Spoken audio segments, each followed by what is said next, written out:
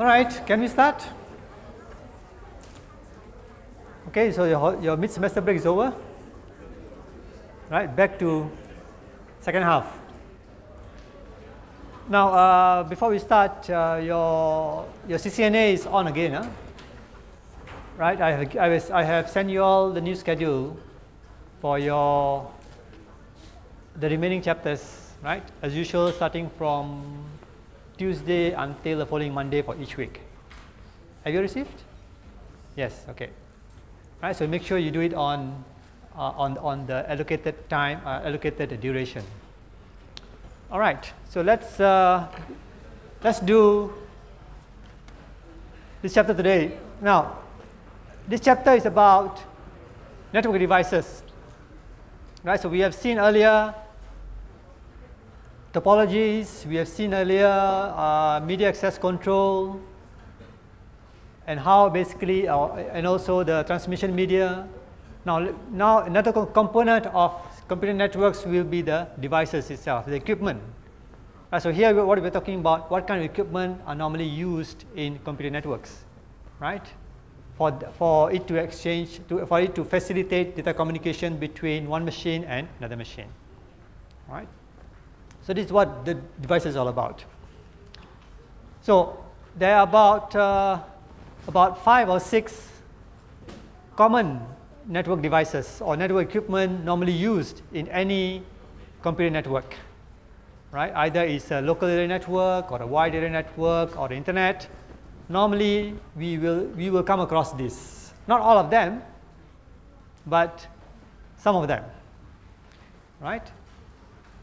So we're going to take a look at one by one the common ones, so that you will be familiar with what is called, what is function, how does it work, and what does it look like also a little bit.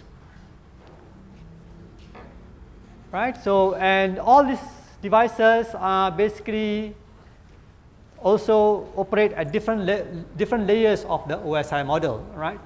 So if you look at this diagram, you will see that they work at different layers. So for example, like repeater works at layer 1, bridge works at layer 2, router works at layer 3, gateway works at layer 7 of the OSI, and the passive hub normally is below that. Right? So when they're working at different layer, means that they have very specific responsibilities. They are independent from one another. Right? They do not interfere with one another, because they are working at different levels. Right? So we're going to start with the first one, simple one first, the passive hub. Right? Passive hub is the one here at the bottom. So what is passive hub?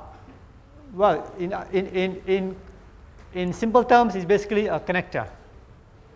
A connector which connects your computer to a cable. Right? And we have seen different types of connectors. We have T connectors, we have RJ45, we have connectors for the fiber optic cables. All these are basically will be considered as passive hub. Right? What I mean by passive is that it does not do anything else. Right? There is no processing, no interpreting. Right? It just takes whatever electrical signal coming, it just passes it on. Right? It's just like electrical socket. Right? You have a socket, you connect your electrical equipment to the socket. What does your 3-pin plug do? Nothing. It just connects the power supply from the wall into your equipment. That's all. Nothing else is done. All right? So that's what we mean by passive hub. Right? So it's basically all the connectors. So we consider this as part of media, part of the media cable itself. If you have a fiber optic cable, then you need fiber optic connectors. If you have a coaxial cable, you use coaxial cable connectors. If you have UTP, then you'll be UTP connectors. Right? So this is what basically operates below layer 1. Right? We do not touch the signals at all. We just connect the signals from one cable to another side. That's all. From one connector to another connector. Right? Simple. It's just like your PA system, right? I'm speaking into the microphone. The PA system at the back takes my voice from the microphone, goes into a console, And then what it does, it amplifies it and then outputs the signal onto the loudspeakers. So it repeats the signal. It's just not transmitting only. It generates new signals from there, right? So what repeater will do, it will regenerate original bit pattern so that the signal strength will be restored to its original strength, right? So this is what it does. So we have signals coming in, different types, different levels. Remember the signals as they travel along the cable, what happens? We saw that last time. When the signals travel over a distance on the cable, its strength reduces, right? We call it attenuation. The further it travels, the more the signal reduces its strength. After some time, after some distance travel, the signal strength will be so low that it cannot be read anymore. That's the physical limit of the cable. And we saw that in UTP cables, they're basically 100 meters. Say that your machine with your device cannot be more than 100 meters, because after that, the signal will become too low to be recognized. We saw that for coaxial cable, there are two standards, 10^2 and 10^5, right? 10^2 was 185 meters, and 10^5 was 500 meters, if you remember that, right? That means that's the maximum it can go. Now what happens if you have your machine which is longer, further than that, further than 185 meters or 500 meters, what do you do? Then we need a repeater, right? So the repeater at the end will basically get the signals, extract out the bits, and then reproduce the bits again into signals, right? That's what it does here, right? So signals coming in with this reduced strength, once it go out from the repeater, it will be restored to its original strength, right? So signals like this coming in, after some time traveling on the cable, the signal strength will be reduced, but after outgoing from the repeater, the signal strength will be restored to its original strength, right? So that's what it does. So regenerates original bit patterns and refreshes signals to its original strength.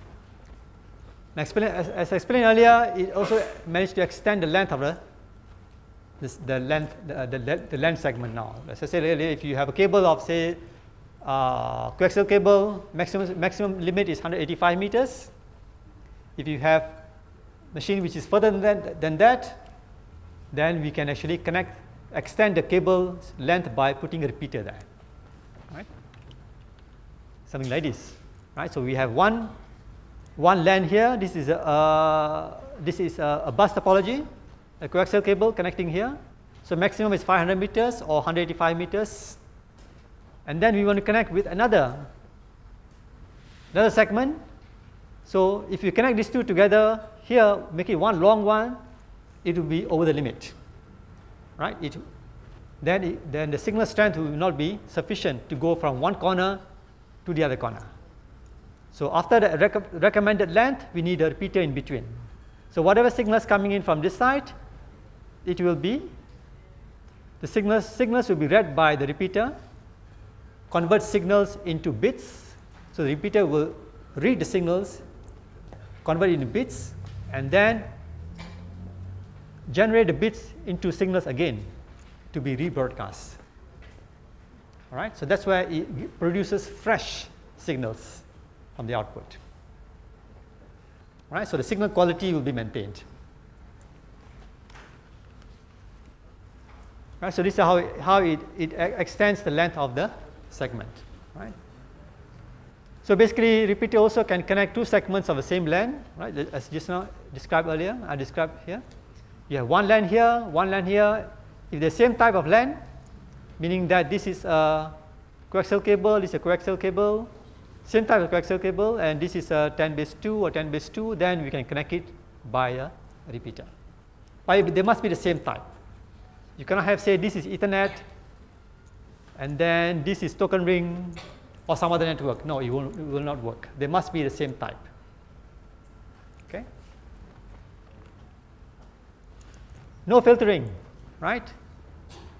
Repeater does not do any interference with the signals. It just reads the signals, extract out the bits, reproduce the fresh signals, right? So no filtering, every frame is forwarded. So come here again, this machine, the machines on this side is transmitting data between one another, right? So when one transmit, the signals will travel all over the path. So once it reaches the repeater simply takes whatever comes, it will regenerate the fresh signal and then send it out here without question. Does not even look into it, right? Same thing, packets coming in, signals coming in from this side, it will repeat and send it out on to the other side. And it's just like the PA system.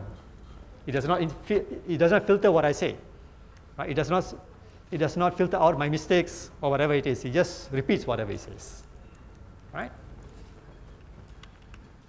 So no filtering.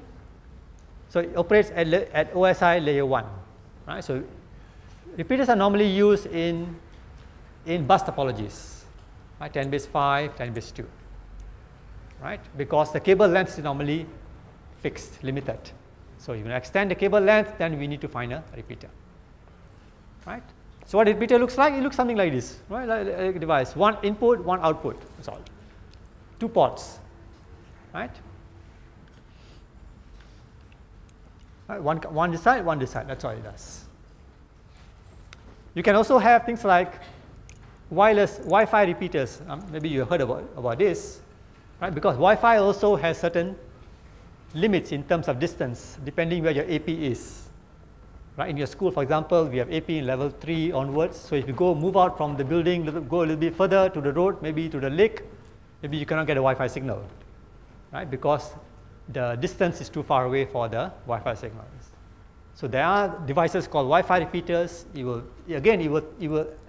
will receive or pick out Wi-Fi signals and then repeats the signals again, Wi-Fi signals again into its original strength. Right? So that means you can be further away from the AP access point and you can still get your Wi-Fi connection. Right? So same principle.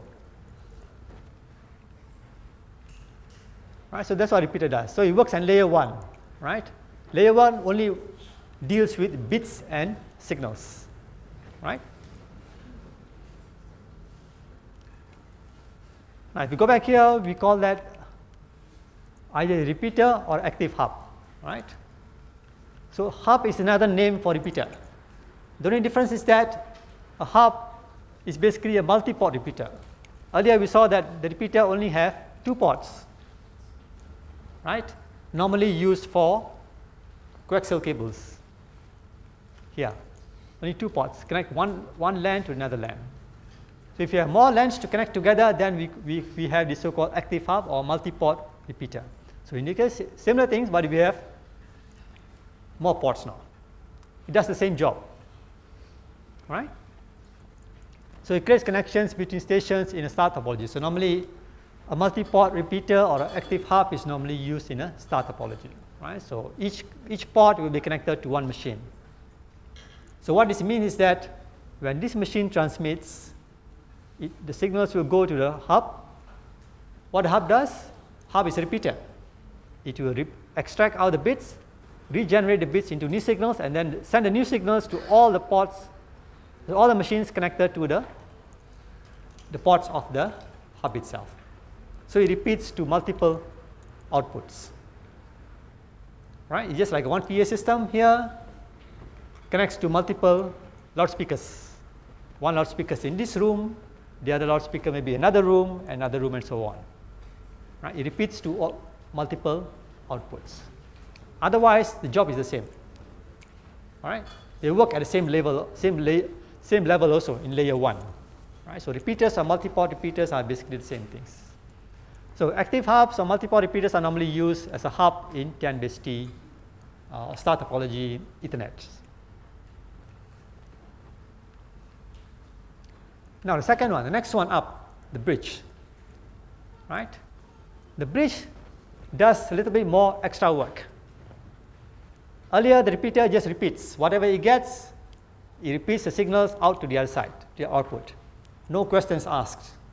Bridge will do something extra. Every packet comes in, it will look at the contents, look at the address, and then decide whether or not it should forward the packet. Right? The idea is something like this. You have, let's say this, you have machines here, and then there's one connection here, right? So this is the bridge here. The bridge here will basically decide, asking, it's just like a policeman standing at the, or rather, okay, forget a policeman. We have our guard at the USM gate, right? Anybody coming in, you will check, ask you to show your staff card or your metric card. If you have the metric card, it allows you to come in. If you don't have a metric card, you say no, stop, you go outside, right? Or you come with the car, no USM sticker, you go back. So now that guard at the gate is basically a bridge, right? Let me see, you're supposed to check something and then decide whether or not to let the packet go through, or say packet dropped. If the guard is not doing his duty, taking a rest, or just let the cars come in, then basically that guard is doing a job of a repeater, right? You just say, you come in, you just take up your hand and say hi, and then you go in, right? So then the guard is not doing any filtering. It's basically a repeater. Say, okay, you come in, go. You come in, go. No problem, right? Yeah, as long as you wave at the guard, will do. Wave and smile will do, right? So the bridge is supposed to check the. So in this case, in a network, the bridge will check the MAC address, right? You remember the MAC address, the physical address of the machine, right? Then it will make a decision to forward the packet or to drop a packet based on the address, right? So in this case, what we do is try to reduce the traffic on the network. And just like if the guard is doing his job, only allow USM cars to come inside the campus, then the campus will not have too much traffic in the campus, right? The parking lots will be, there's more space for people to park the cars and not outsiders to come in and park their cars, all right? So we should have reduced traffic if the guard is doing his job properly. All right, so how does it work? Like this, right? So a bridge will connect one network to another network, all right? Then remember, if this is one LAN, then when this user is transmitting data to another user on the same site, the packets will be transmitted all over the cable, and the packet will also reach the bridge. What the bridge will look is, it will look at the MAC address of the packet, the destination, and then decide whether to pass the packet to the other side or to drop it. If the packet is, say, coming from this user, 41 to 42, right? 41 is sending data to 42. The packet goes all over the cable, reaches the bridge. The bridge will look at it. 42. Where is machine 42? You will know the machine 42 is on this side. So no point of the bridge to forward this packet to the other side because 42 is not this side. Therefore, it will drop the packet there, right? If there's no bridge, repeaterless now, then this packet will also be received here, right? There's too much traffic then. So the bridge now tries to cut the traffic only to packets which are relevant to that site, right? If 41 wants to transmit data to 13, then again, the packet will be sent all over the cable. Once it reaches the bridge will take a look and say, okay, packet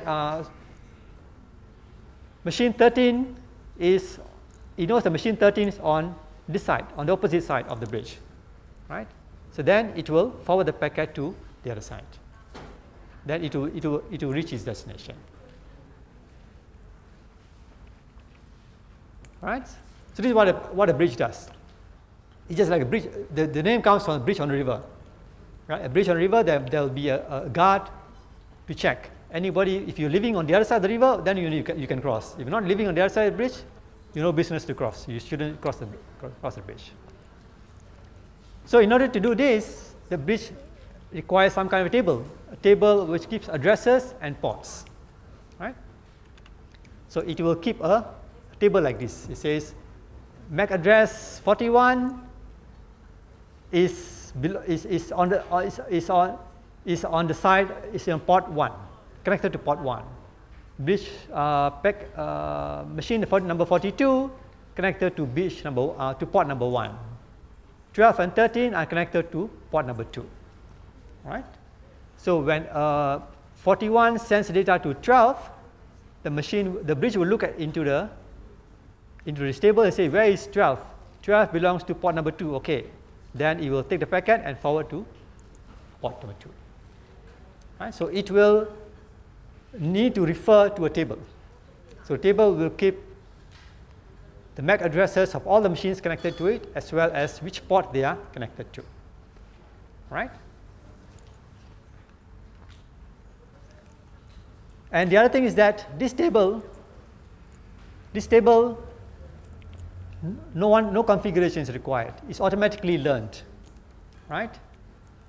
Means that the bridge will automatically learn which port, which machine, which address is connected to which side of the port. Right? How does it do that? Something like this. Right? So initially, when you say we have 3 LANs together, we have 3 LANs connected to a bridge which is 3 ports. All right? A bridge in the middle. In the beginning, the table of the bridge is empty. Right? When you first start. Now, as the users start sending data, then the bridge will learn which port is the machine connected to based on the traffic which is coming in. Right? So here, A sends data to D. Right? Here, A wants to send data to D.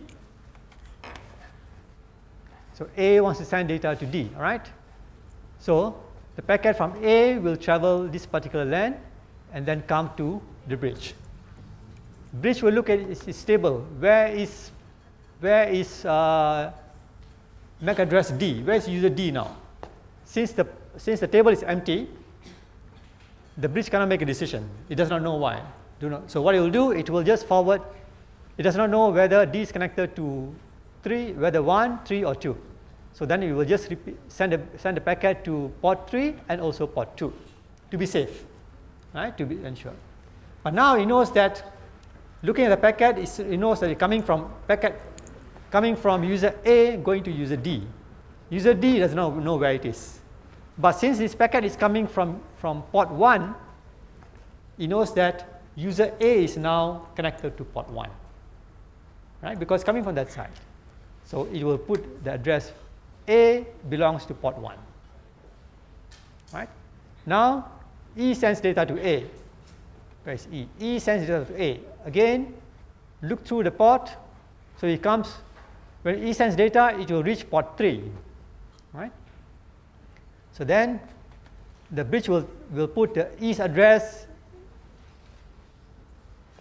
corresponding to port 3 in the table. But where is A? A is now port 1. So the packet coming from E will automatically forward to port 1 and then reach here.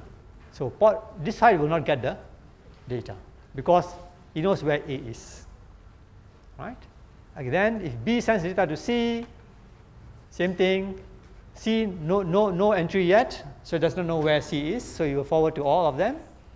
But it knows that B is coming. Data from B is coming in from port 1, so B belongs to port 1. Right? So as more and more traffic gets, as more and more packet gets sent in the network, the bridge will automatically learn it. Right? And then we'll have a table which is more or less complete. After some time, it will be okay. Right? So no configuration required. It learns by itself. Now, bridge operates at layer number 2, right? So it's called a layer 2 switch. Another name for bridge is a layer 2 switch. Why layer 2? Because it needs to recognize the MAC address. Where is MAC address normally kept? In layer 2. Right? The data link layer is normally where it keeps the MAC address. Layer 1 does not know how to read MAC address. Only layer 2 can read that. So therefore, it works at the layer 2, right? So packets coming in, you go through, convert the signals into bits, and then pass on to layer 2. Layer 2 is the one which you look at the MAC address in the content, then decide whether or not which port should the bridge forward this packet to, or drop the packet altogether, right? Now, bridge can connect segments of different networks. Earlier, we said the repeater only connects networks which are same, right? Only same type of networks can be connected by a repeater. Bridge allows you to connect networks which are different, right? So you can have one LAN. So this LAN can be, LAN 1 can be one protocol, this LAN can be different protocols. So different topology, different system, this can be CSMACD, this can be token ring, or this can be reservation, whatever it is, doesn't matter, right? A bridge is allows you to connect different networks together, different LANs together. So if it does that, then it requires it must do some kind of network protocol conversion, because different LANs means it has different packet frames. If Ethernet means it uses Ethernet frame.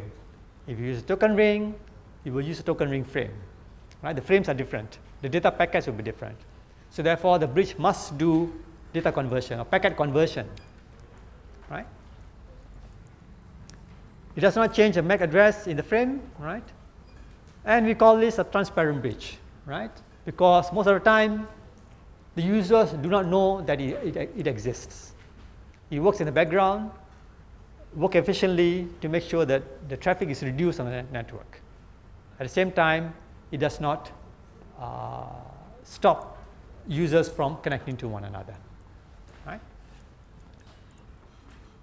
So a bridge normally, it looks very, not much difference there, right? Just a number of ports and see how many they're connected to, right? And this is the symbol we use for bridge.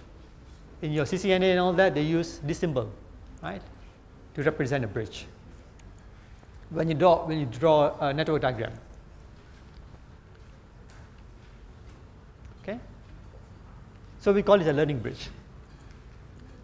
Now, there could be a potential problem with bridges, right? Now imagine that we have two networks. Look at this carefully, right? We have two LANs, LAN 1 and LAN 2. Both are connected by two bridges, right? Just like a river, instead of one bridge, we have two bridges, or just like between Penang Island and the Seberang Perai, we have two bridges now. Second bridge is supposed to open soon, right? We have two bridges, right? The thing is that what happens is that when let's say A sends data to D, right? A will send data to D. The data will travel all over the LAN. It will come to the bridge. It will come to port 1 of bridge 1. The bridge 1 will know that D is on the other side, right? Okay, sorry. Earlier, the table of the bridge is empty, right? So initially, the bridges, the table of the bridge is both empty. So packet coming in from A going to D, it does not know where D is. So it will forward the packet to the other side of the bridge, and then record as A is connected to port 1, right? And then it forward the packet to the other side. The packet also goes to this side. This packet from A to D travel from here, go here, and then travel here also, and until the end of the LAN. So the second bridge will also receive the same packet from A. It will also, since its mapping table is empty, it will also record the address of A in port 1. Say that A is connected to port 1 of the bridge 2. Okay, fine.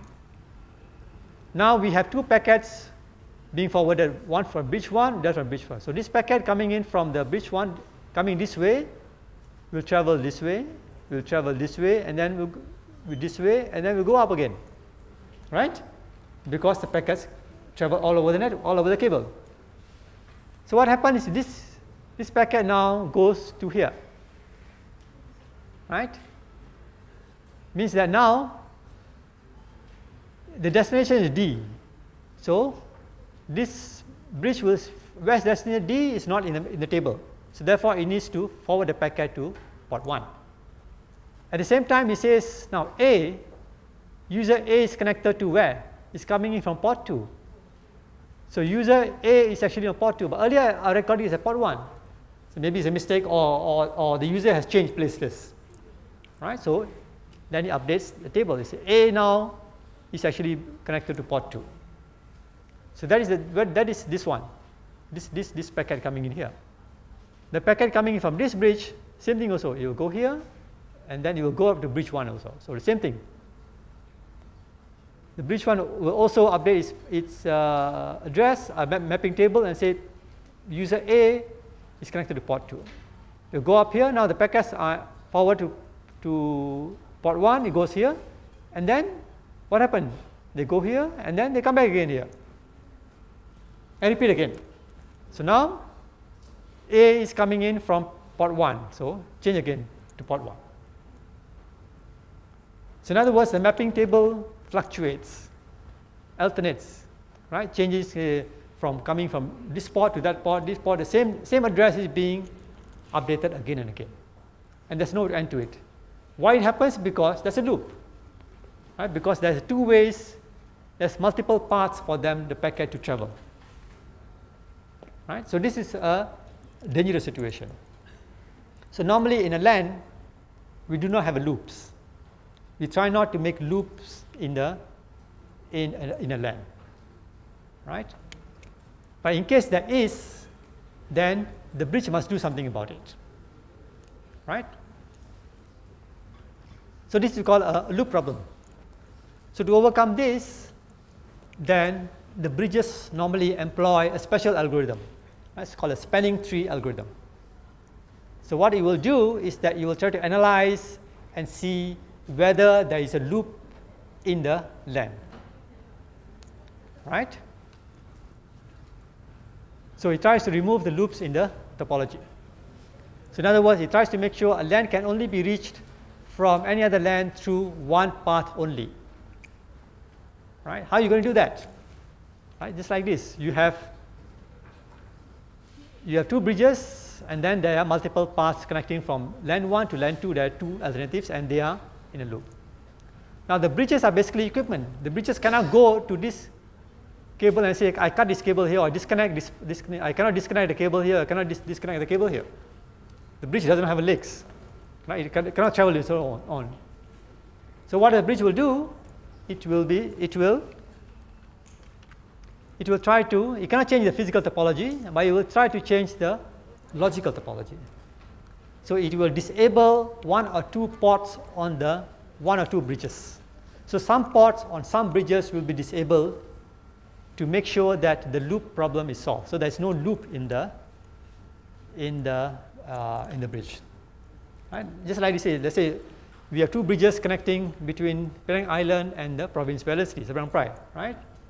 Let's say you want to go from USM, you want to go to Bayan Lepas, right? You go to the first bridge, you go to Perai, and then you go to Batu Kawan, you come back on the other bridge, come back here again, right? And then you come back here again to Batu Uban, Glugor, and then go again. We go round, nobody's stopping you, right? But in this case, we cannot stop people from going loops, right? It's okay. If people want to go drive their car in loops on bridges, fine. As long as they pay toll, it's fine, right? They're happy with it.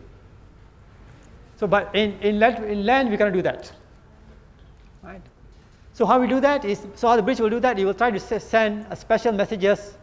So the bridges will exchange special messages, special packets among themselves, try to figure out whether or not there is a loop, right? So we call it, it will exchange BPUs, bridge PDUs, right? So how it does it do that is something like this. So let's say this is the main bridge. You will send packets to all over, right? So this packet will, and as the packet travels, it will record how many hops it has gone, right? So when this packet goes from bridge 1 to bridge 2, it will say, okay, this is hop 1, and LAN 1, to reach LAN 1 is 1 hop, to reach LAN 3 is 2 hops, and then I can go on 3 hops, 4 hops, 5 hops, and so on, right? Or another way, I can go here, to reach here, I can go 1, 2, or I can go 1, 2, or I can go 1, 2, 3, 4, 5, right? Anyway, send the packets all over. After that, compare the packets and find the packets which gives you the shortest route. All right? So since to go from here to go here, the shortest one is basically 2 hops away, 1 and 2, or 1 and 2, or 1 and 2. Right? So right? So in that case, and the same thing, this bridge will also do the same thing with others. At the end, they will agree among themselves, okay, now this bridge will disconnect one of the ports connecting to LAN 3. And this bridge will disconnect these 2 links. Here, it will disconnect. Right? Disconnect, not disconnect, disable the port for time being. So the bridges will automatically learn and then disable the ports so that to make sure that the loops are removed from the topology. Right? Right, something like this. Right, so the few ports on bridge number 3, port 2 and port 3 will be blocked, and on bridge 5, port 1 will be blocked, right, for traffic. So if the packet comes in here, it will not be forwarded to this particular port. Right? Packet coming into here, it will not be forwarded here.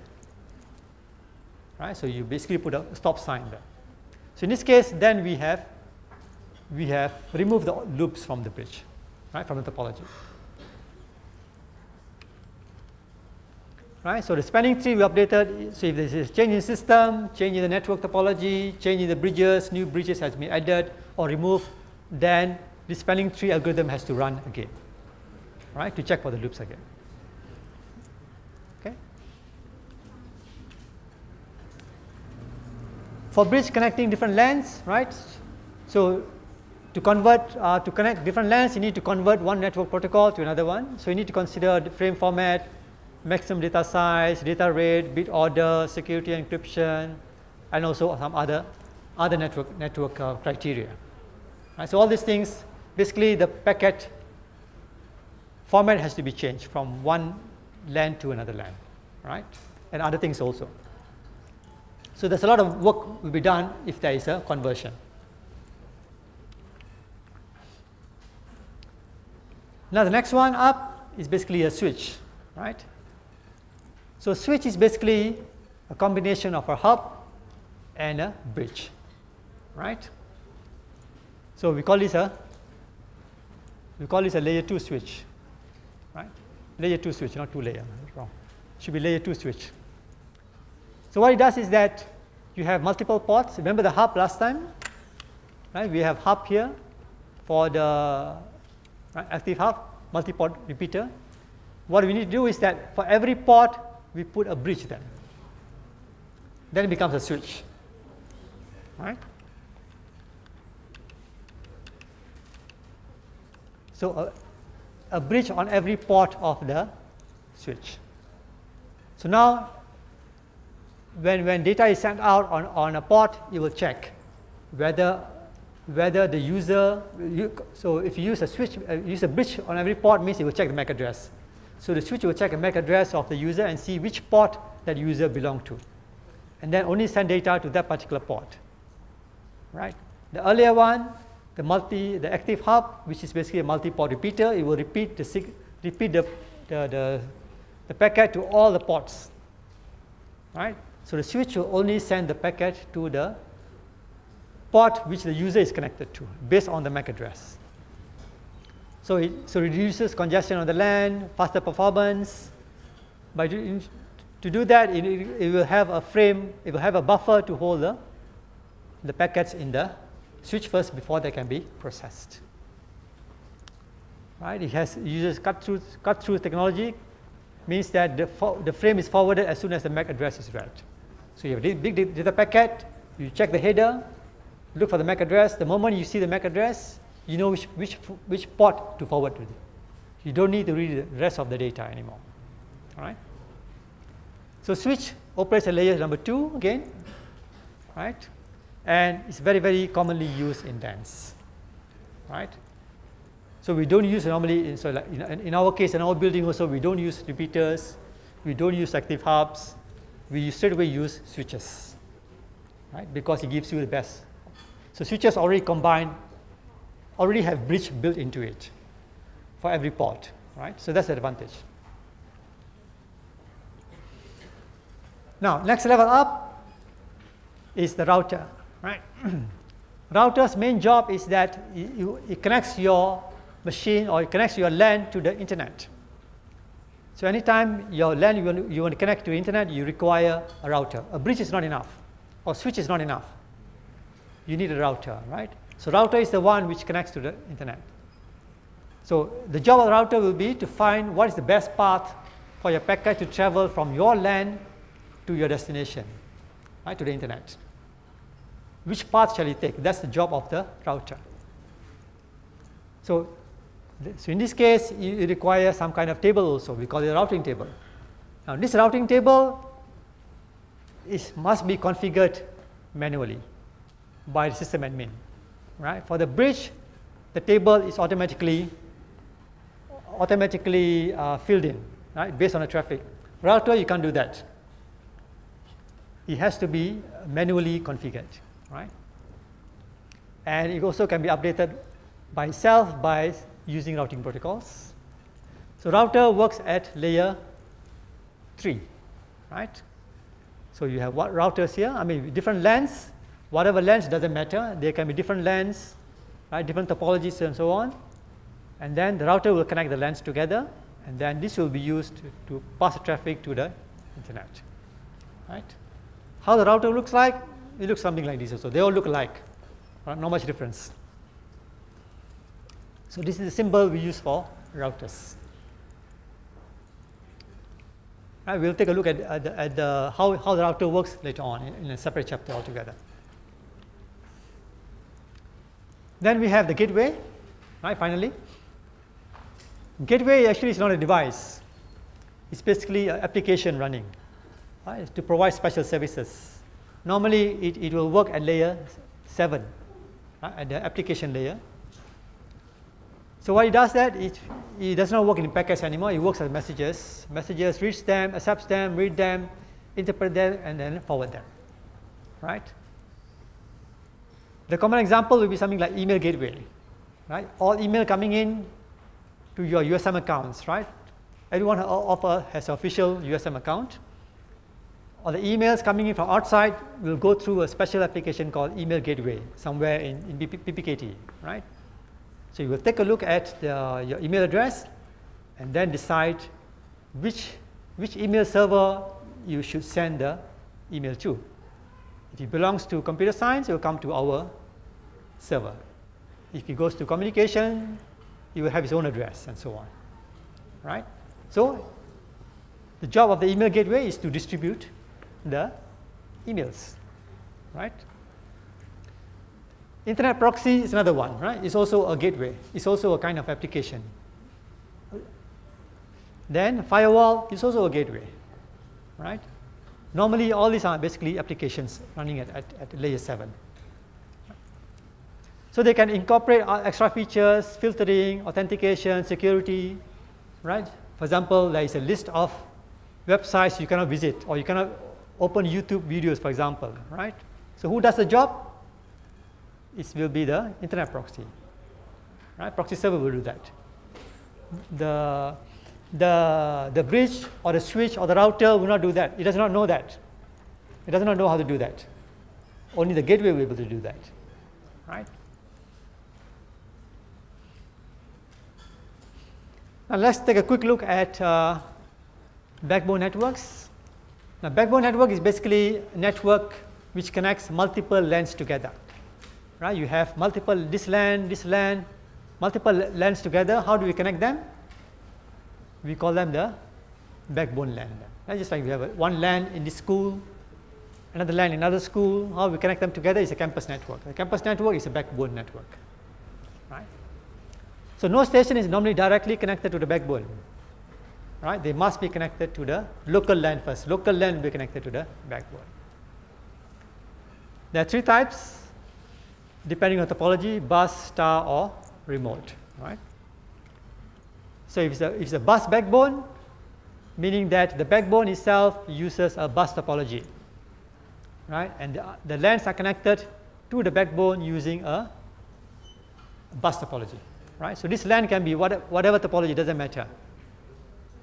And they connect to a bridge, and then they will connect to the backbone, right? Same thing. So one single cable running, this is a bus backbone. There's no machine will not be directly connected to this backbone. No, they must go through a LAN, right? Or we can have a star backbone. In this case, now different LANs are connected together by using a switch or a hub, right? So all this time becomes a star topology now. Again, no individual user will be connected directly to this switch. Only LANs will be connected to this switch.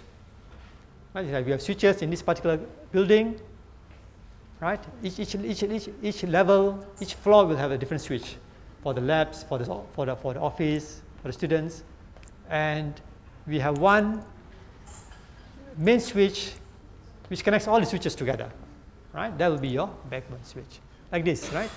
So we have LANs here, one floor, and then the switches are connected together into a main switch, right? That will become the backbone switch.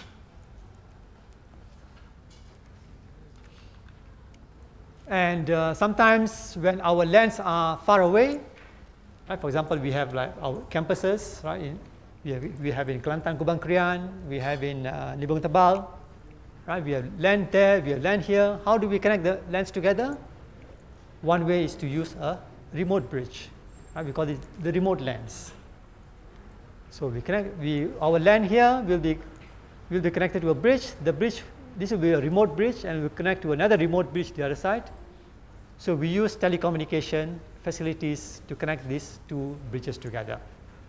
Either it could be this could be a leased line, it could be a fiber optic cable, right? Or it could be wireless, or it could be a satellite transmission, whatever it is, between the long distance, right? So we require basically a special device called a remote bridge, right, for long distance communication.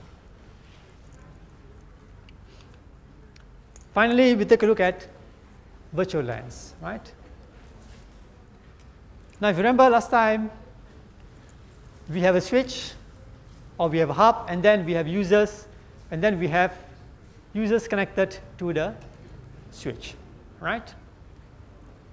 Normally it means that this is one LAN. All users connected to one switch or one hub is considered one LAN.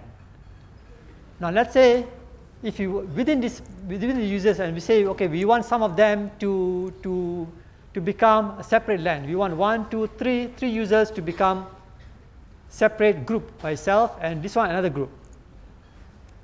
Right, so how do we do that? One way is to physically remove them and then connect them together.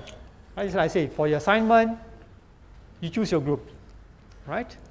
3 or 4 of you, and when you choose your group, make sure you sit together, right? So physically, if your member is somewhere there, you move and sit there. That's physically moving the users from one port to another port to make sure they're together. But if it's a virtual group, then you can sit here, your friend can sit there, it doesn't matter. You can sit anywhere you want, and we can recognize you as a virtual group. Right? So same thing will be a virtual LAN. Right? So in this case, if you want users to be connected to the same LAN, we need to physically connect them to the same port. Right? Here. All these users belong to one group, so we need to connect them physically into one port. So then it becomes user group.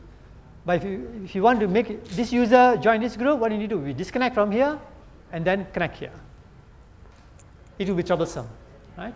So what a virtual LAN does is that it allows to do like this. So a user can be connected to any port, and we can create virtual LANs logically. So we say that these 4 users are one group. These 3 users are one group, and these 3 users are another group, or different virtual LANs, although they all connect to the same switch, right?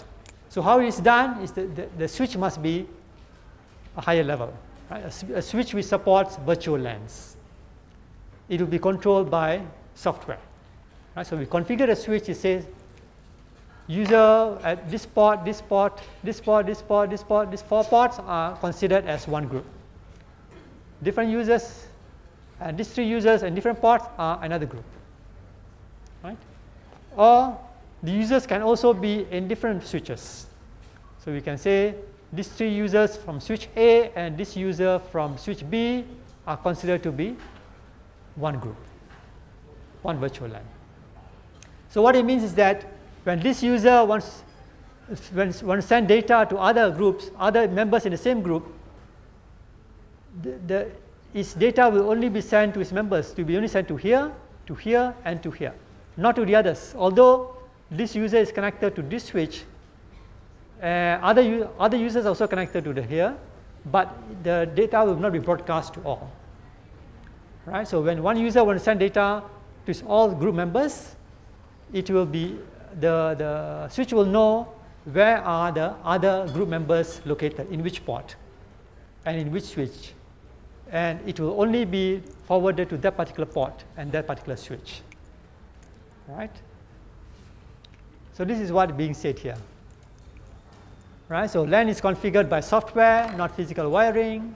So basically a logical LAN represents a work group membership defined by software. Any station can be logically moved to any other VLAN. Right? So it can be same switch or different switch, and as long as they are communicated. So the configuration of VLAN can be either manual, right, based on the MAC address or IP address and port number, or it can be based on some kind of a group or project name. Right? So as long as you belong to this particular group, then you automatically, this MAC or IP address will be recognized, or somewhere in between, right? Semi-automatic. Right? And there is a standard, as ISO standard defined for virtual LANs. So if you buy a switch, it says that it follows this standard 802.1q. That means it supports virtual LANs. Right? So that means we can create virtual groups on the same switch. Right? Okay, that's it then.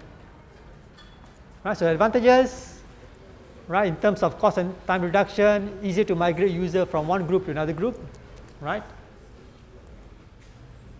Users from different departments working on the same project and broadcast messages among them without interfering with others. And also in terms of security, right? Users in the same group can actually broadcast messages and not others will receive it. So we don't have to do this thing all the time, switch user from one place to another way. We do it by software.